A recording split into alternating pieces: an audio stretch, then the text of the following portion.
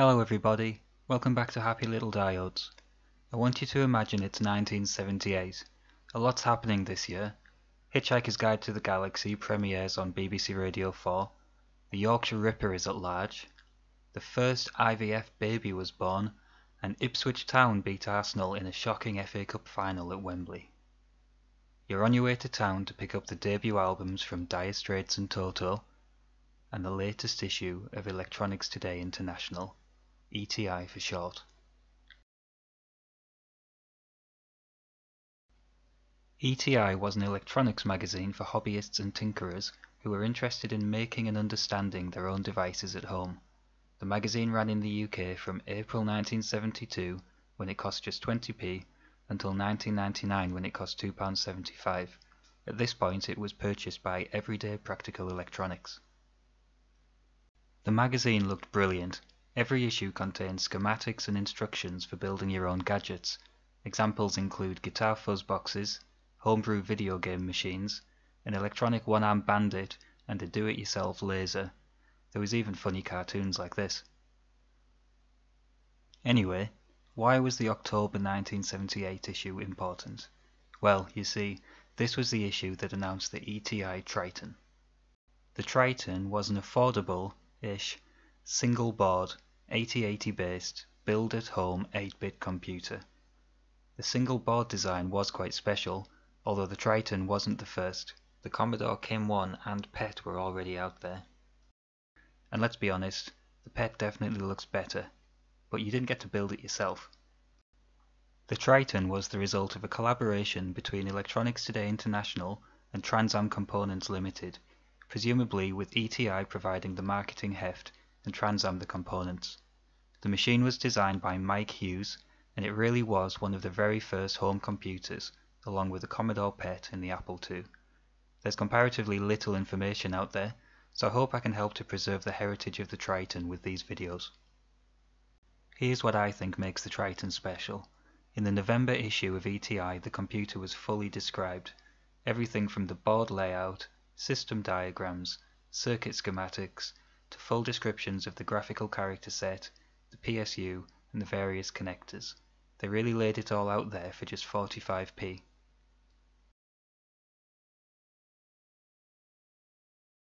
The January 79 issue finally included a mail order page, offering the complete kit of parts for just £286, proudly stating, "Building a better computer wasn't easy, but we did it." This first edition of the machine included 2K worth of tiny basic commands, stored on board in ROM, 64 graphic characters, 3K of ROM and 2K of RAM, expandable up to 4K of each, really not bad for 1979, as well as tape I/O, a TV interface, and an expansion port allowing up to 64 kilobytes of memory, all on a single PCB. All you had to do was get this mail order slip in the post. You had the option to buy the entire kit, or just the PCB for 50 quid. You could then buy all the components separately. Soon after, this advert appeared, laying out the various add-ons that had been developed for the Triton. These expansions were dependent on this handy motherboard, which had its own power supply and contained 8 sockets for add-on cards. Options included 8K of static RAM, and an EEPROM card with room for 8 8K 2708 EEPROM chips. Of course, fully detailed schematics were readily available. As we'll see later, an EEPROM programmer was also made available. In the August 79 issue of ETI, a tiered option strategy emerged, with the base machine we're already familiar with branded as L4.1, with its 2K basic and 1K monitor installed to the mainboard. Option 2, or L5.1, came with an expanded 2.5K basic and a 1.5K monitor, also installed to the mainboard in ROM, and Option 3, or L6.1, which had a whopping 7K basic along with the same 1.5K monitor. This huge amount of firmware had to be kept on an EEPROM expansion card, which meant that this option came with an expansion motherboard and an EEPROM card, and it cost an eye-watering £400.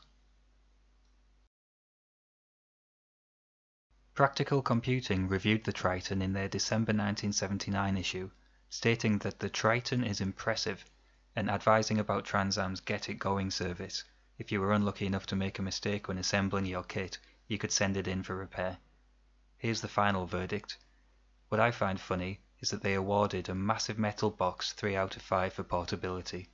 It also scored 0 for disk compatibility, but this just wasn't quite available yet.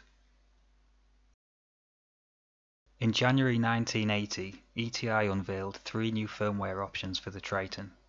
L6.1 had been upgraded with a new 2K monitor. L7.1 included an 8K Trans Am Components Limited Basic and came with the expansion motherboard and an EEPROM card on which to host it. L8.1 came in with a built-in Pascal and a Pascal compiler and a 4K monitor, amounting to 24K of firmware. And finally, L9.1 finally introduced a CPM-compatible disk interface. With this, you could run up to 4 drives using 5 1/4 or 8-inch floppies. In spring of 1980, the lineup was finalized with 4 option packs. L4.1 was no longer available, making L5.2 the new entry level. This improved on L5.1 with a larger basic and a larger monitor. L7.2, 8.2 and 9.2 seem to be the same as their respective .1 options. Also advertised in this catalogue were the expansion motherboard and the 8K EEPROM card that we've already seen, and a new Triton EEPROM programmer kit to go with it. If you had the L5.2 option of the Triton, you'd need to get hold of a code listing to operate the programmer. The higher options had the listing included in their firmware. £100 would buy you an 8K RAM expansion. By the way, in today's money that's over £430. Let's have a look at some of the highlights of the different offerings. L5.2 was a single board 8080 based system with 3K of firmware installed on ROM. It had space for 1K of your own ROM, and it had room for 3K of RAM across 24 individual chips. It had a tape I/O, a graphical character set, a 42-line expansion port, and could handle up to 64K of expansion memory. Here we can see the various commands that the monitor understood, and the commands that the 2.5K basic interpreter understood. As you can see, the options were quite limited, but at the time, I imagine this was wonderful for a home computer that you built yourself. At L7.2, the expanded monitor understood a few more commands and was available as an upgrade if you had an L5.2 system. They boast that when combined with the 8K EEPROM expansion containing the TCL Extended Basic, you have one of the most powerful and flexible systems available at the time.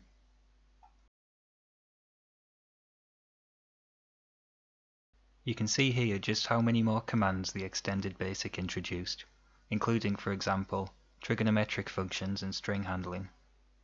L7.2 also included TRAP, the Triton Resident Assembler package, enabling assembly language programming to go with your basic package.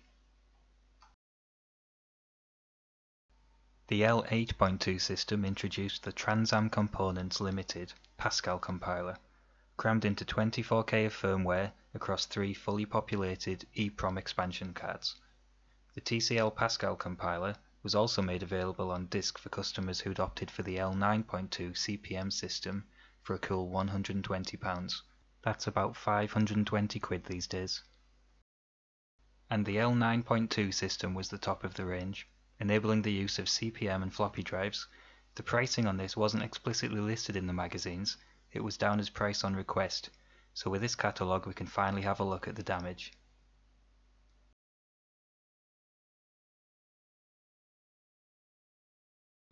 So if you want the top of the range disk system with 2 floppy drives and a PSU, you're looking at nearly £1,600, or nearly £1,800 if you have it assembled.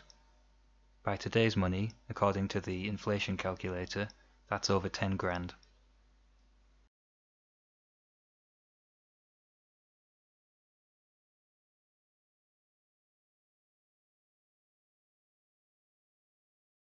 And that just about spelt the end of the road for the Triton. These option packages remained until the announcement of the new Tuscan computer, which started at under £200, which must have been a milestone.